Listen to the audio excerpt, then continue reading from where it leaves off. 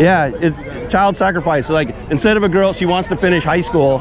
So what she does is she kills her baby so she can finish high school, right? She sacrifices a child. Instead of taking the sacrifices that she needs to do to preserve that kid, to raise up that child, because every child is created in the image of God. Are you a Christian? Yeah, I guess. Well, could you look at the argument? Because we're working to make it illegal. I'm good. I think I have. Okay, I gotta go. Okay.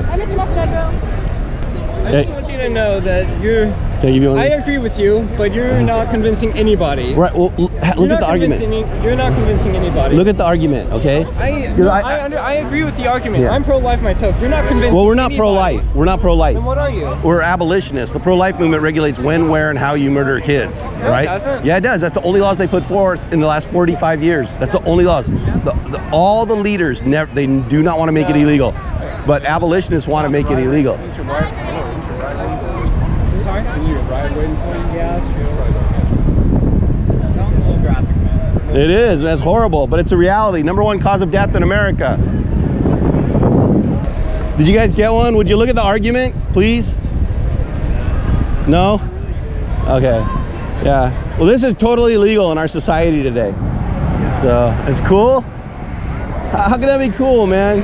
It's just a kid in an earlier development than you. Like, you're not fully developed yet, right?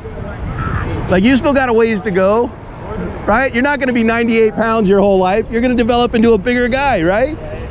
Okay, so this child you were once just like this child. No, well, that's because you weren't all smashed up to get you out of your mom's birth canal. So, but this kid wanted to live just like you want to live. All kids want to live, right?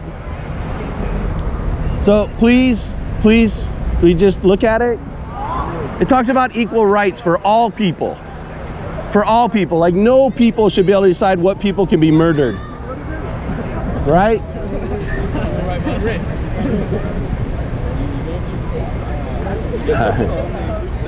I can need a few more. All I'm asking is if you're willing to take a look at this. Yeah. That's all. And it's really good. It's all biblical, doctrinal, stuff. How nobody should be able to murder anybody. It's pretty uncomfortable. Everyone look at these people. They're pretty, Here, let me give you this one. It's a different one than that one. Yeah, just check it out. Yeah.